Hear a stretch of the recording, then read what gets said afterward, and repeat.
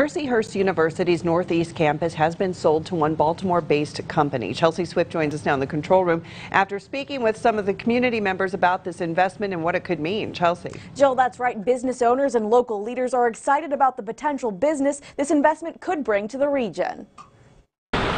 The former Northeast campus of one local university has been sold to Blue Ocean, a Baltimore-based property investment company.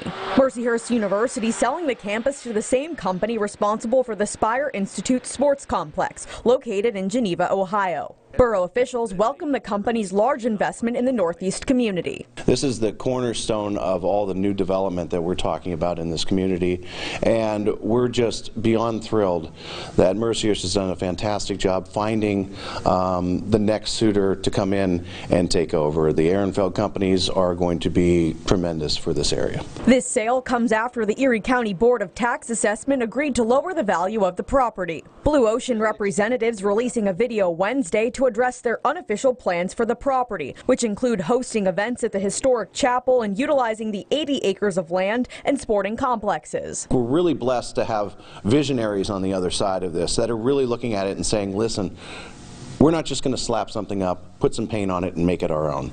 We're really looking at branding the next great investment in this region. The spokesperson from one Northeast restaurant says this transition is part of a new start for their community. Similar to Erie, Northeast is having its own little renaissance. New businesses are popping up. You know, the YourErie next door is a perfect example of that. Lewis says Red Letter hospitality representatives welcome this kind of investment. For Mercyhurst to not sit vacant, I mean, that is a staple in our town.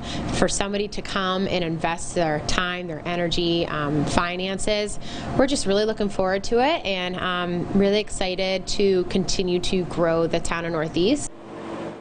Blue Ocean representatives say they have met with local organizations to help guide the company's vision for the campus. Jill? Okay, it'll be exciting to see what happens next there. Chelsea Swift, thank you.